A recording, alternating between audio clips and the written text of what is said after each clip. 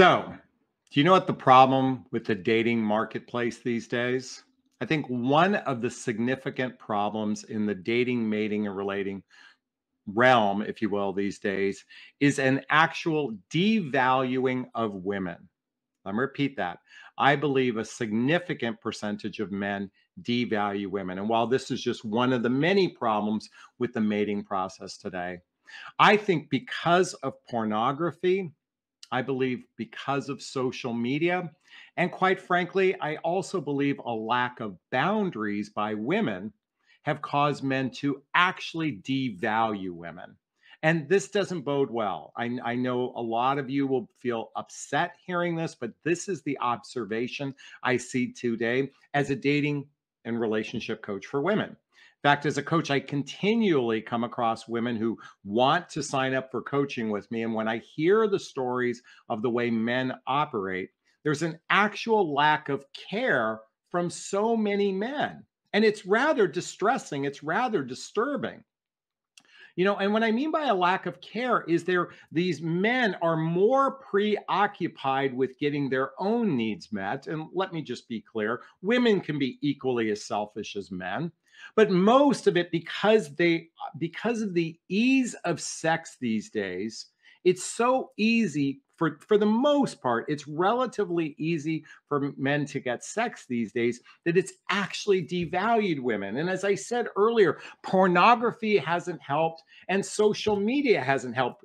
Instagram accounts where women are practically flaunting themselves. There's this plethora of available sexual titillation that's caused men to devalue women. Now, look, I've always said to you, I'm your big brother. If I could be there on a first date, I'd have the shotgun pointed at the guy's head saying, "What's your intentions with my little sister?" Because there's a level of respect when you know that there's a consequence of devaluing somebody that you might already know. And what I mean by know is, when you think back 50, 60, 70 years ago, I was watching the movie Pleasantville the other day, and I was just thinking, well, listen, men have been horny bastards since the dawn of time. Men haven't changed. What I think has changed is certainly in the last 50 or 60 years, and it's partially, I said earlier, women's boundaries have dropped. Now, look, I'm all in favor of sexual freedom, and I'm here to say if a woman wants to have sex with a man on the first, second, or third date, that's their choice. You get the choice, okay? But there's a consequence to easy sex. And I think that consequence is devaluing women. So you might be wondering, well, what does this have to do with the topic about how do a man know she's a one? Well, I think it's first really important to understand the mating process because what was in the past doesn't apply today. It barely applies today.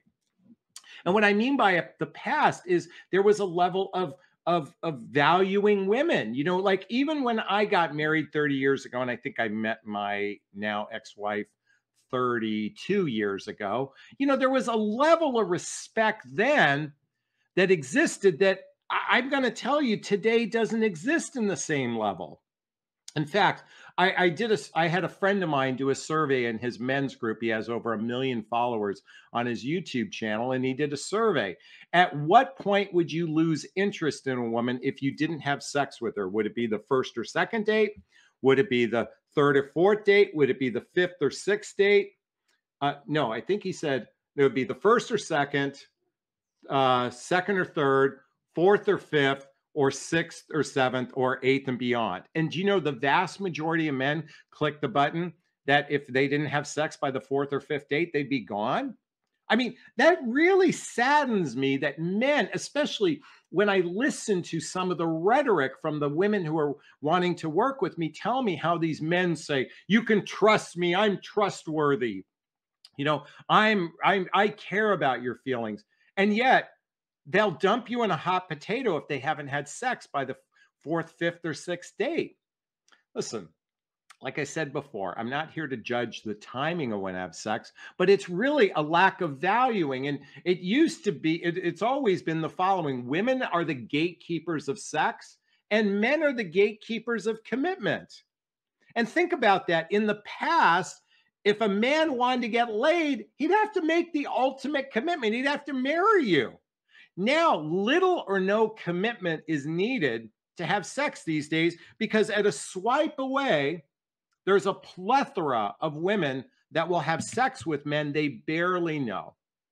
Think about that. You barely know. Today, we're meeting total strangers. And the problem is, many of you have adopted the fantasy that if we have amazing chemistry with each other, it'll just magically work out. And all I have to do is sit in my feminine energy to let that guy claim me. Listen, if you're not familiar with my relationship iceberg, I'm going to introduce it to you today if it's the first time. I want you to see the word attraction. And you see the tip of the iceberg. It says chemistry. But true compatibility in a relationship requires shared values, blendable lifestyles, and emotional maturity. And we are in a dysfunctional world of human beings. We have such dysfunctionality for so many human beings. And it is absolutely naive not to approach the process from the perspective of men are the leaders of the relationship, because ladies, I'm telling you, you're giving the job to the wrong person. You are in charge of your relationship destiny, not a guy. This is why lately I've been recommending this book. I've been reading this, highly recommend the book, Why Men Love Bitches. Why Men Love Bitches. Bitch stands for babe in total control of herself, ES. And what that means is a man who's a user or a time waster spender, he's going to lose interest in an empowered woman. He's going to lose interest really fast in an empowered woman. But the benefit of him losing interest really fast in you is you will be choosing a man who might be a user or a spender. And if you're not familiar with this chart, highly recommend, by the way, this is not a fact, it's an opinion. It's the three types of people dating today.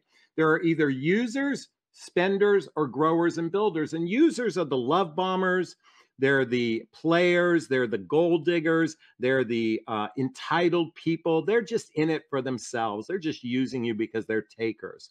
And then the spenders are the people who want companionship. They want connection. They want sex, but they have no intentionality, no direction, no really comprehension. They oftentimes their life is in chaos. They're going through a contentious divorce. Maybe they have a contentious ex. Maybe they've got issues with their children. Maybe they pamper their children. How many of you women have been with men who literally pamper their daughters, and their daughters have been the gatekeepers of the relationship for you? I hear this continually over and over again.